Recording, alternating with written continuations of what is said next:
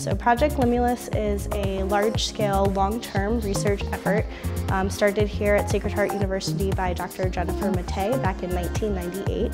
So the program is in its 21st year. We've been studying horseshoe crabs in Long Island Sound for that whole time.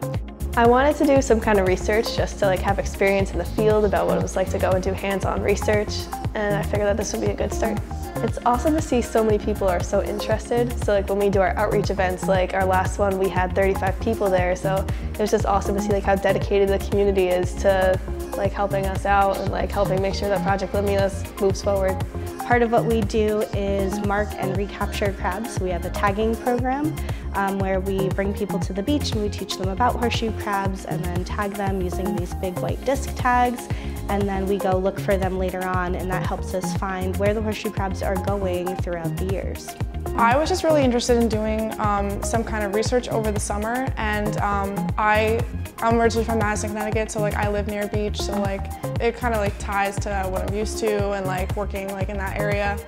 I just wanted to help out, something to do over the summer to get my step into the field, into research. I'm actually getting more into marine science, looking at something to help restore the environment.